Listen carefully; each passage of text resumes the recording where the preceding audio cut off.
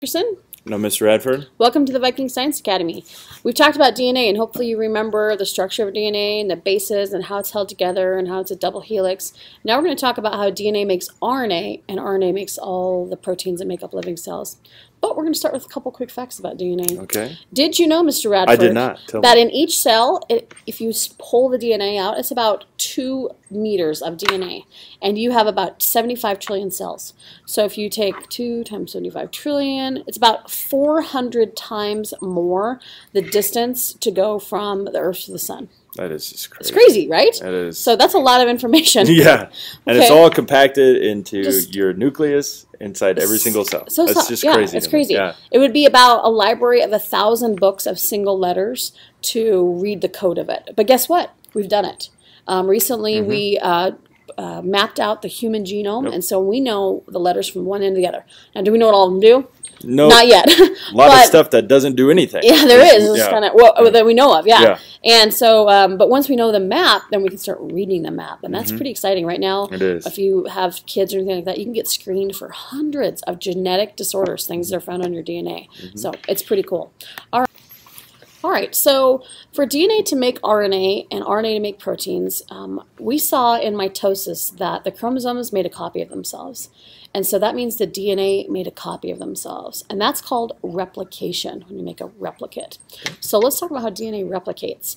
I say unwind and unzip. Okay, so we got that double helix. It's going to unwind kind of flat like a ladder. Okay. And then it's just going to start unzipping. It actually unzips in multiple sections, not just one way like a zipper. It is able to unzip because it uses an enzyme called helicase. We know enzymes make those kind of processes easier.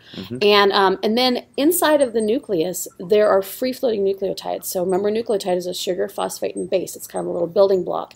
And so they're just kind of floating around. And when they see an opening, because we've unzipped those base pairs, and there's a T, and it's like, I really need an A. One of those free-floating nucleotides can come in and bond in with it. And then we can start building 2 strands of DNA from the single one. So here's kind of what that looks like. We can see it unzipping with the enzyme. We can see free-floating nucleotides coming in and bonding with them. They're going to bond on both sides. It's kind of, they go different directions. There's a lot of other pretty complicated sciences, but the main idea is that it's going to unwind and unzip. Okay, this replication. We can watch a couple short clips of it here. Okay. This is a great picture showing it unwound, and we can see on the bottom starting to get back put together. And there are exact copies. Yep, okay? exact. Just like the chromosome made an exact copy of itself to make a new cell. So we can see the 2 sides and bonds and A, T, C, and G. And once we get to genetics, if there's any errors, even just one base pair that is off in that replication, things get messed up. You got gills or something. Yeah. Some funny stuff. Sometimes it's good, and sometimes it's bad. So I love mutations. All right, so here's just another picture. This one shows the nucleotides kind of coming in and floating in, and there's all the nucleotides, A, T, C, and G, all floating around, and we're still inside the nucleus is where this replication is occurring. And we finish, and we've got 2 exact copies. You talked about mutations. There's a lot of different types of mutations where like one set can be copied twice or can be accidentally left out. Deletions, frame shifts, like it creates all this kind of crazy So it's like stuff. If you're reading a sentence, this is kind of some examples on how it might change that sentence. So you could pause this and kind of read through it. It's kind of funny to see how it might change. All right, so RNA is not DNA, but it's really similar. And RNA is what makes proteins. So DNA has to first make some RNA. And to make RNA, this also happens inside of the nucleus. And RNA is important because if we don't make proteins, we don't have any cells. RNA is named for its sugar, also ribose. And so RNA is ribonucleic acid. What 3 types of RNA are there? We got mRNA, which is the messenger, tRNA is transfer, and rRNA is ribosomal. Okay, good. And messenger RNA looks like half of a DNA strand. It's like one side to the ladder. It's a long strand.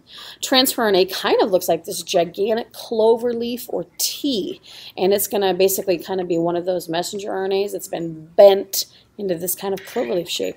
And then ribosomal RNA is just this gigantic blob on the ribosome that's kind of move around and do its job. So you can see those 3 types at the bottom there: messenger, transfer, and ribosomal. So In animals, we call this protein synthesis because we're made of proteins. And in plants, this is part of the process of photosynthesis. So there are 3 differences between DNA and RNA. What's the first one? We got the single strand. Okay, so instead of having the 2 sides, base pairs, or the sides there's only the one. Okay, ribose instead of the different sugar. Deoxyribose, and uracil instead of thymine. Oh, so our base pairs, one of them has changed. Oh, so it's C and G, A and U. A and U. Okay, all right. So that messenger RNA is built off of DNA, and so that DNA can unwind and zip and make a replication of itself, but it can also make RNA. And so also floating around inside of the nucleus are RNA nucleotides with a different sugar and uracil instead of thymine. So they can also come in and bond, and then when it unzips, it has this single strand that can then leave the nucleus and go out into the cytoplasm. And that's where messenger RNA heads to, and it starts connecting with transfer RNA. And the transfer RNA bends back upon itself, like I said.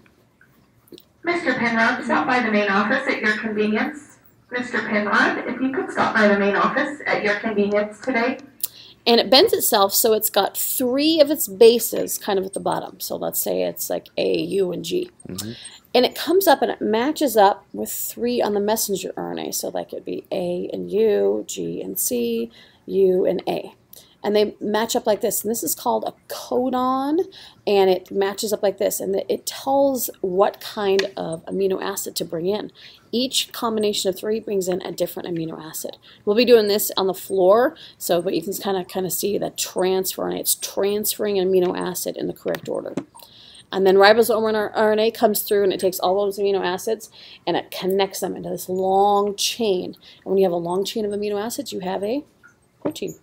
And we can build all kinds of stuff out of that. And the order of that chain tells us what type of protein, and therefore what type of cell is going to be built. All right, we talked about RNA. So this is called transcription. When you take DNA and you make RNA out of it, it's called transcription. So kind of like, I can't think of another word for transcription, but reading a transcript. Reading a transcript, exactly. That's a good thing. Thank you. Yeah. You're just going to read the instructions and kind of make a copy of it.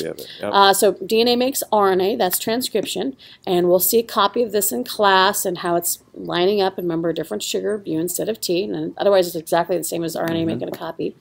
And then we have translation. When I translate something, I'm taking it from one language to another.